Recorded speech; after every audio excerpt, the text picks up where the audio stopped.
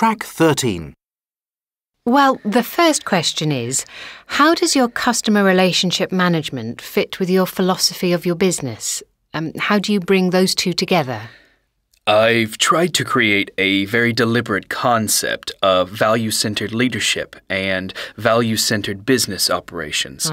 This simply means that we as a company need to identify what we care deeply about, and that is what we value. And in the case of Rambler's Way, it is a very fine, unusual product made of wool where superior quality and a unique experience have been achieved. Right. Secondly, it is a value that we have used American labor and American sheep, which has created an added value to the product. We operate with a very low carbon footprint.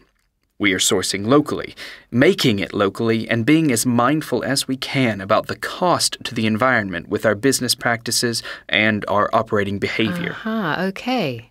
We have other values, such as providing personal choice for consumers, so there is a large range of sizes for them to choose from. And then being sure that we are part of our community by giving back 10% of our profits to nonprofits that we think relate to the same values that we have.